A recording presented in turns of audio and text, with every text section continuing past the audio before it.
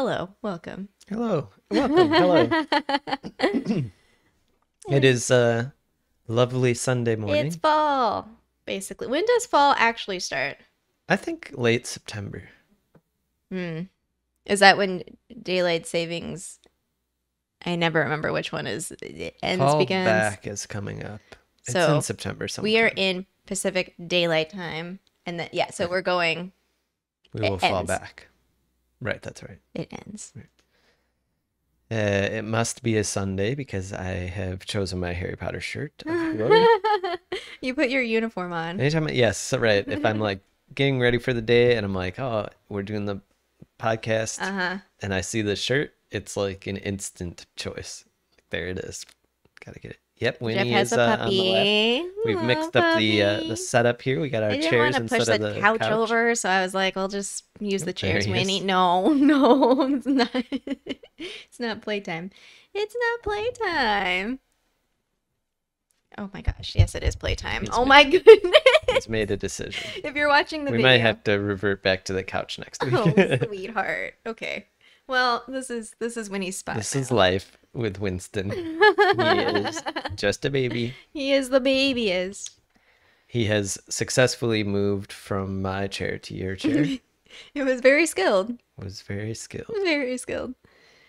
We got some coffee. I got some Oscar the Grouch mug. I don't do mornings, thank you.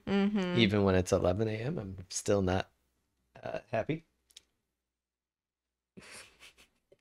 Hi, baby. And a nice sip. Hey, this is the puppy show. It is, This yeah. is the puppy show. No, Forget the this is chapter. We not- got Winston. No, he does this. He's sharing my literal, the size of a desk chair. This is the space that I have, which Yeah, he usually, hot dogs in there. yes. And so then he pushes his butt back to get behind my back, and because he has no space. But you know what, Winston? This is not made for puppies. You have a super comfortable bed down there. Anyway, hello, hi. What a weekend. So it's 3-day weekend for both of us, which Oh is yeah, lovely. holiday tomorrow. So we'll be able to maybe do a breakfast. I think I'm making stock today. My plan is to make chicken stock because we Oh. roasted a chicken and we still have the carcass. Yeah. So I might make some stock. I was also looking into a chicken pot pie without the pastry. So kind of a chicken pot pie soup with some of our leftovers. Soup, shall Jeff see. Boyardee. You know what? I can't guarantee it today. But the stock I think I'm gonna do. Because we have some vegetables and different things that can pop in there. Yeah. All right. Oh, we're going for it? I don't have You got what anything to other do? things that we Absolutely have to nothing. talk about. We went to dinner last night. It We was did very go to lovely. dinner. We had some pizza, Just Pizza, great pizza, beer, and ice cream. ice cream, fries. It was tough. It was a tough Saturday night. Yeah. Oh my goodness. Yeah. I'm ready. I'm ready. If Oh, you're ready, I'm ready. Ready? Yeah. Wand's Wand's ready. Oh. Turn to page 26, the invitation. Today's lesson is called Grapefruit and Games. The chapter begins with Harry at the breakfast table with the Dursleys. The relationship between Harry and his family has changed slightly as he is able to strategically use his new relationship with known mass murderer Sirius Black to affect his uncle. This comes in handy when a piece of mail covered in stamps arrives from Mrs. Molly Weasley. She invites Harry to come stay with her family for the 2 final weeks of summer, in part to attend the Quidditch World Cup. Harry notes that he will be writing to Sirius, and this causes Uncle Vernon to relent and allow Harry to go. Harry returns to his room, jubilant, and finds Ron's owl Pigwidgeon bolting about with a letter from Ron declaring they are coming to get Harry no matter what.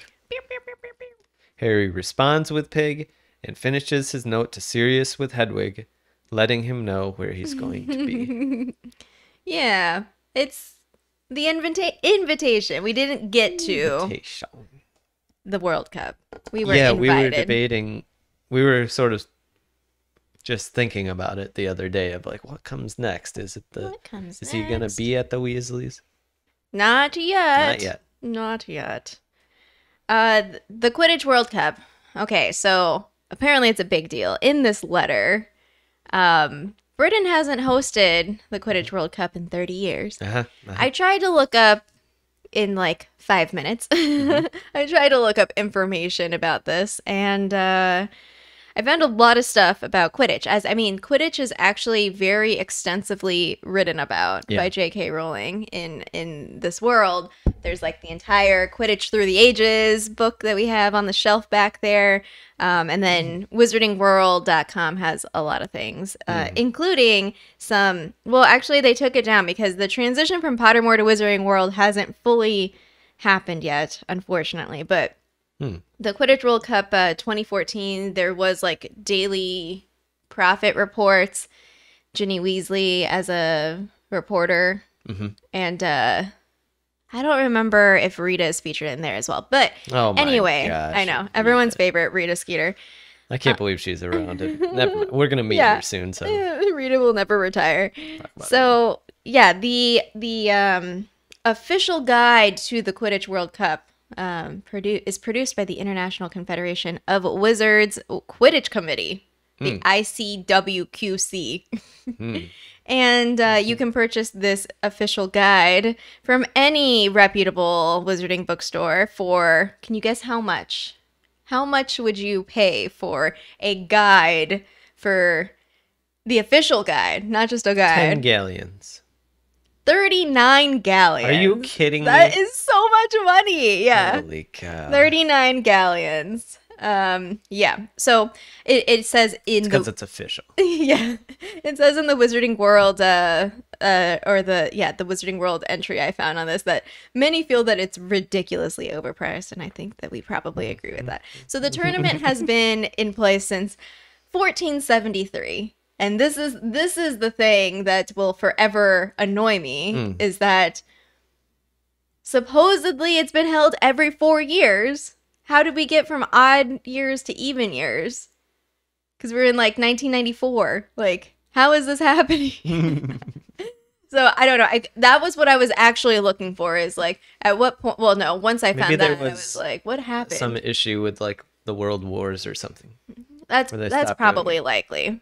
But still, like, write that in your history. It better be in the official guide to the Quidditch World Cup.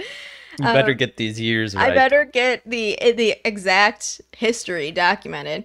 Only European teams competed during the 15th and 16th centuries. And so... Like how we call it the Baseball World Series, but it's just the U.S. and Canada. Oh. Okay. Well, apparently... Purists prefer to date the actual Quidditch World Cup's inception from the 17th century, when it became available to all countries. Right. So I'm just reading some like little the context of like how do people feel about the Quidditch World Cup and what's going on there. Okay, the rule book.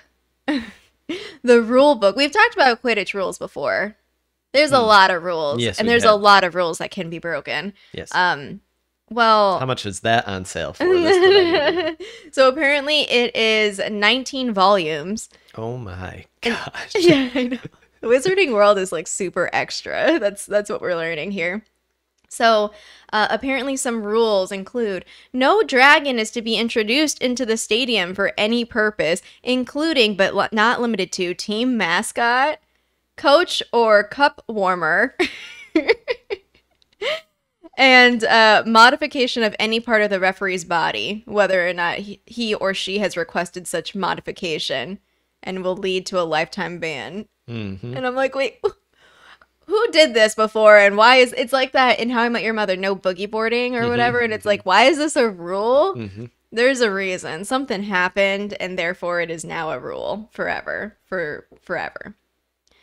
We know about the Statute of Secrecy. Yes, we do. So the Statute of Secrecy was introduced in 1692. So like because 200, not because of Quidditch, because of a variety of things, and in particular the Salem witch trials and stuff like that. Was like Quidditch basically contributor? The persecution of witches and wizards. Right. It doesn't say that. It just is kind of like, after the fact. So after the Statute of Secrecy was introduced, the International Confederation of Wizards, which that predates the Ministry of Magic, actually, the International Confederation. So think of them as the wizarding governing body. They they saw the World Cup as a security risk. Unsurprisingly, you have a bunch of witches and wizards. It says that I just exclaimed because I'm thinking maybe this is perhaps. Well, okay, so then 16. Well, no, it.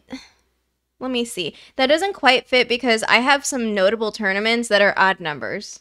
So it's after 1692. There are odd number years for Quidditch Cup. So I don't know. But basically, we'll never get to the bottom of this. I know. There were mass protests. What about the PlayStation? Was it out yet? Let's just all at J.K. Rowling and be like, hey, we have some mathematical discrepancy here. An odd plus an even is an odd.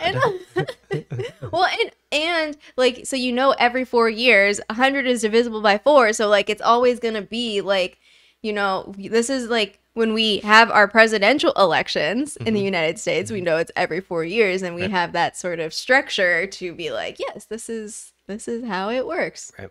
I don't know. Anyway, 20 is divisible, so it's like you're going to have these particular numbers that can be possible for the year. Whatever, it doesn't matter. It's fine. I love it. So there were mass protests and threats to the International Confederation of Wizards, and then they agreed. So this was the decision. Then they were like, okay, let's come up with the ICWQC, the Quidditch committee thing. Rebrand. Yeah, and to locate venues. And so that's when they started putting them in these very obscure places, like... where were they doing it before? Downtown Paris? I don't know. So they're like, oh, let's do it in remote moors, deserts, and deserted islands. Can you imagine Quidditch on a deserted island? Would be great. That would be great. Everyone flies in there.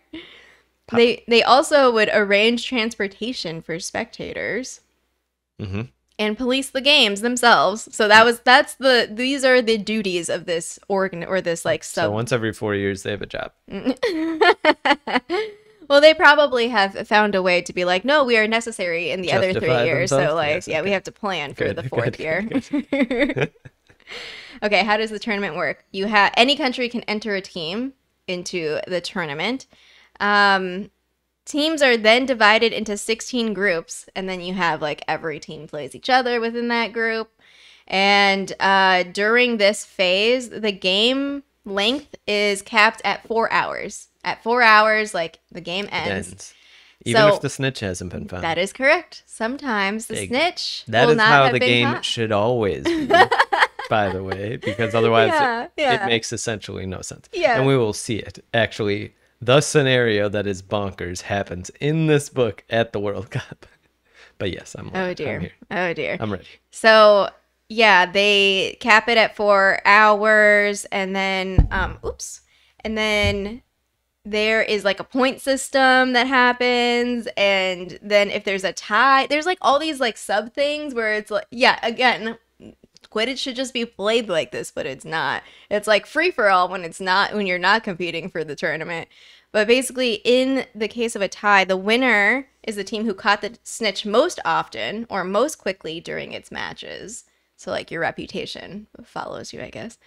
Then the final 16 are ranked according to like the points that you've accumulated during this, process. And then they do like team with the most points plays the team with the least points, second most, second least. So they re-bracket it. Yeah. So then it says, in theory, the two best teams will remain to play each other in the final.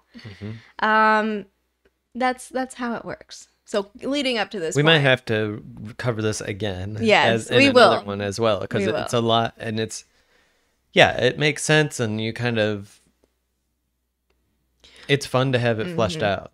Well, then I think I will save the next section I have. Oh, I didn't mean to do that. No. Okay. For the chapter where we actually get to. So the next section is infamous tournaments. And one of them is in this very book. But there's some wild stuff that happens. The future yeah, I know it's going to happen. The referees are chosen by the ICWQC, which actually it made me wonder as I was typing that. I was like, oh, I wonder, like, who puts their name in for that sort of thing? Because I imagine that those refs get like death threats and harassment like all the time. They're probably jinxed and hexed and attacked. Yeah. Because lifetime ban be damned. I was gonna be like, oh, would Madam Hooch want to put her name in and be like, yeah, I'll be a Quidditch referee? Or she's like, nah, I'm good. I'm good with Hogwarts. Neville breaking his wrist and all that. She probably gets enough harassment, Mm-hmm. At least the parents of the kids aren't there. Yeah. If Lucius was there. Oh my gosh. There is, okay, side note, this is totally tangent. So I still play Harry Potter Puzzles and Spells, which is a match 3 type game, mobile game.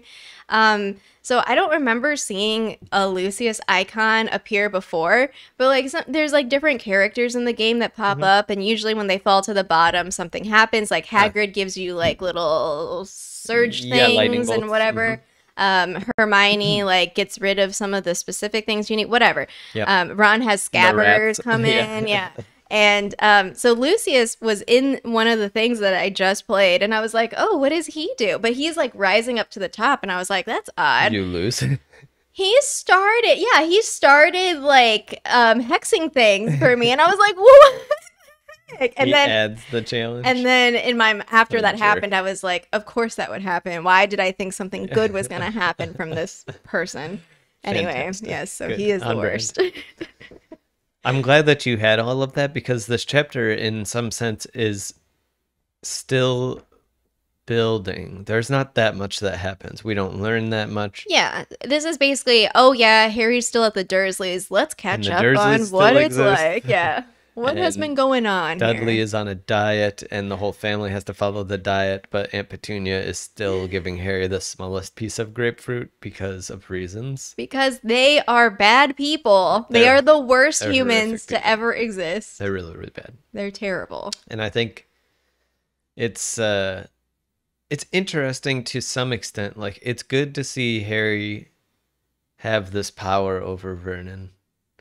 Yeah, and that whole paragraph was my favorite paragraph, of like Harry could see the little cog turning. And there was a line in the previous chapter where it was like Harry conveniently left out that Sirius was innocent. He was innocent. He has a murder. That's why I said no in mass murder. No, yeah, but he's actually innocent, so he's not gonna come after. I mean, Sirius would come after the Dursleys if he could, but he would. He can't right now. So yeah, there were a lot of little details that made me chuckle. So it wasn't the Felly tone with Ron. No, it wasn't. Not yet. Yeah. But we did have a Molly Weasley like covering an entire envelope with stamps, except for a little section where she's like, so sweet. That whole letter is so nice. I'm sure Harry has told you a lot about our son, Ron. Yeah, it's very sweet. Like, oh yes, she's just like a little mother, and then it's also very direct. Like, the last line is like, we'll be hearing from you, or like, we're looking forward to, like, there's something in the tone of it where it's absolutely Molly Weasley writing this, and not, I don't know, just like a filler, or be like, what, like, Arthur. I can see this. Yeah. Or J.K. Rowling for that matter. Like, it definitely sounds like Molly Weasley, or what Molly Weasley would write to the Dursleys. Mm-hmm. So yeah, that was great. But connected to the stamp thing, one of the quotes I wrote down was about I think this is what Harry is thinking as Vernon's basically freaking out because he's like showing him this envelope, and it says their worst fear was that someone would find out they were connected, however distantly, with people like Mrs. Weasley. And I'm just like, I hate the Dursleys.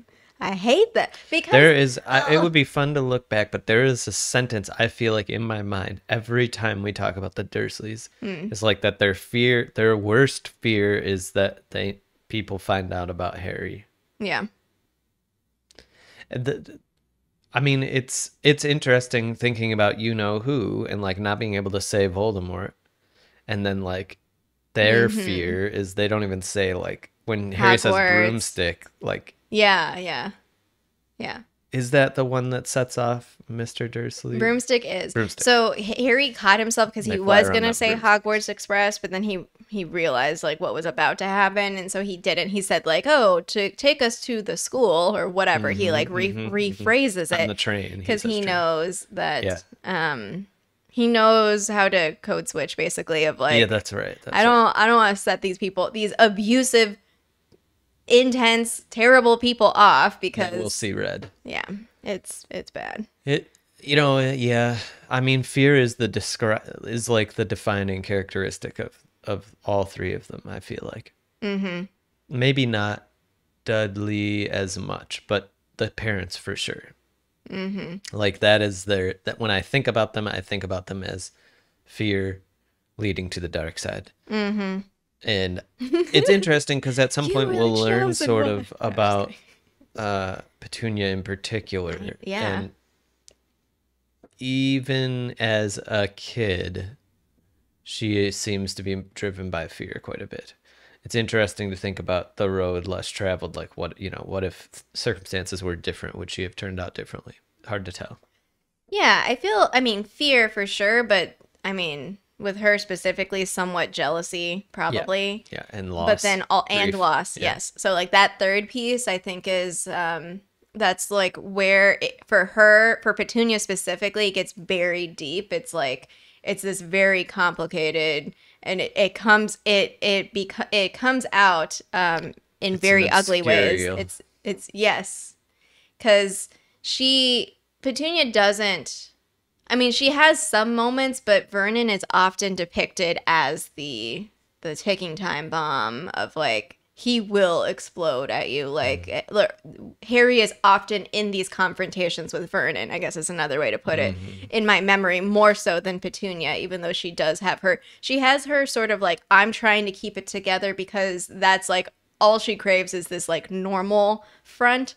And so even the sort of like the grapefruit situation where Vernon's just like, and she's just kind of like, a pointed look. Like there's these things where she could act differently, but she is trying to keep it together. And I feel like that is, even though most of us don't have siblings who were witches and then murdered by an evil dark wizard, but there are there are moments of like just people also, we do this in different ways of the like distancing or avoidance or like not saying what we really want to say to try to keep the peace, keep it together, or keep that performativity going. So I had a distant look because as you were talking, a thought occurred to me that's occurred to me before, but I've never actually looked at this, and I'm wondering if maybe you have, or maybe we can at some point.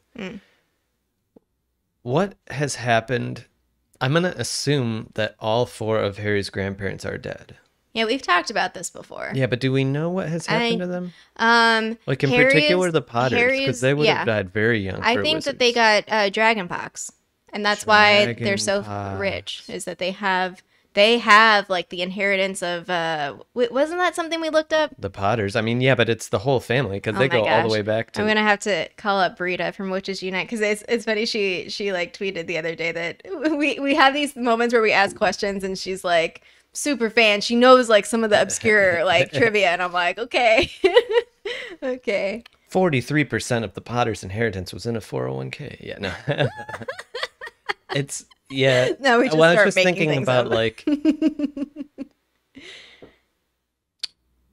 because even Lily and Petunia's parents must also be gone. They're never in the story, right? I don't think so. No. Anyway, I was just thinking about like Harry. The fact that Harry went from like being attacked by the strongest dark wizard in an age to having to live with these people is like unbearable. Which is worse? Yeah. The scar or the ant? So Harry's like exchange with Vernon also. So I had like a brief moment where I was kind of, I know he's not 11. I keep thinking of him as an 11, like a little 11-year-old. Like 14? Yeah, he's 14 because he just had his birthday, right? Because it's year 4. 14. Okay, so there was a brief moment where I was like, oh my God, Harry is so manipulative right here. Like I know that because I had this very complicated feeling of like I know Vernon is like not great, but I still like felt weird about this sort of like. He's praying on it. Yeah. And so I was just kind of like, oh no, because I mean, no one is perfect, obviously. So, but it was just like a moment where Harry knew exactly what he was doing. I had a similar thought. To get what he wanted. And I was able to, however hypocritically, completely forgive Harry for his lying. Yeah. Yeah. Like it, or sin of omission. It's kind of a... Yeah, I guess it is. It is like, yeah, it's just not entirely honest. It's like, it's, and I He's also gotta get out of there. I also agree. Like, I know that I talk to people differently because I know it's going to be heard differently or it's going to have a different outcome if I say something in a particular way or if I emphasize something more than something else. In conversation, I know that it's going to probably direct the conversation in a different way than if I didn't. And so it's normal, but it was just a very brief, like, I don't know. Because it's rooted in fear. I think that's what made me a little, like, pause a little bit is that Vernon, even though he is, you know, pretty violent in his, like, just existence, especially when it comes to the wizarding world, he's, like, deeply terrified of it. Yeah. And so it feels kind of bad all around, just this whole situation. Like the situation Harry is in, of course. Yeah. What I find really interesting is that he even knows about it. It's kind of like that Petunia didn't hide it from him. Mm. And I don't know if we know for sure when she told him. Well, he would have to know about, like, when why did Lily die? Got married or something. Or that probably before then. Because they probably had a They probably, like, wedding. Stopped.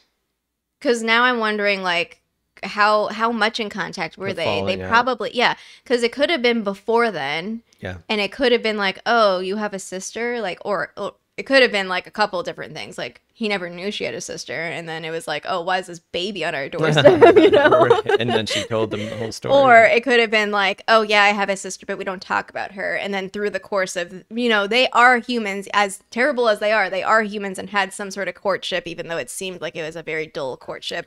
But, like, you know, getting to know each other, sort of like, yeah, I have a sister. We don't talk about it. Why? Oh, because she's a witch. I don't know. I don't know their story. What I'm always interested in when I reread is how the Dursleys aren't that big of a part of the story when it comes to, like, true word count, say, like, but they somehow loom in my mind, like, because I think they loom in Harry's mind. A good foundation in the first book. You do. And then because you have such, like, they are very, because it looms in Harry's mind. And they're the first foil. They, even just a brief, like, callback of, like, at the end of last book when he had remembered that, oh no, I can't go to Sirius's, I'm going back to the Dursleys. You have that context from the first book of, like, that foundation. You know how terrible they are. And every time you see them, it's always the same thing. It's always something terrible or something just ridiculous. So any callback to that is still, like, that reminder of this is who they are. They're just not good. It's not a good place to live. Poor Harry. No, it isn't.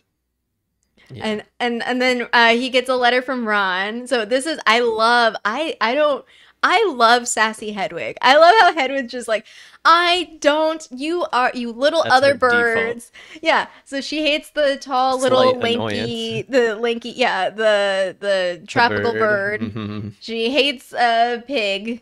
Just like, calm down. And then I love the description of she's like Winston. She holds her leg out like a bird should, proper, you know, like, oh, I'm a good Dignified. bird. You know, exactly. It's just so funny. Are you up for a long trip?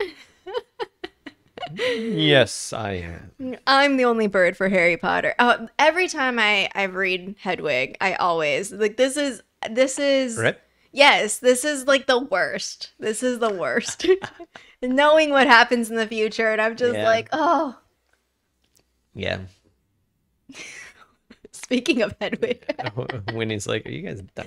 Yeah, Just can you stop talking about other people's pets? But this is exciting. Yeah, so Harry's going to get out of the Dursleys. There's only a couple of weeks left, it feels like, in the summer session here. And he has let Sirius know that he's going to the Weasleys and going to the World Cup. Oh, yeah, because Ron's like, we're coming either way. I love that. He's just like, it's my favorite. It's so cute. It's so He's cute. like, we're going to pick you up on the 5th. And if they say no, we're going to pick you up on the 5th. Well, that's so funny because, like, the letter, so going back to Molly's letter, like, Ron's probably in conversation. And Molly, again, like, it's her words are chosen precisely. Like, yes. she probably knows the context. Yes. Ron probably has told her more than Harry ever has. And you can about tell the in the letter that she is sensitive to the fact that the Dursleys are gonna be sensitive to certain words. Mm-hmm. So she like says that in the normal way, as opposed to by owl. Yeah. I mean that it's maybe is just like how she would say it, but there's more stuff. Yeah, it's a lot. Of course.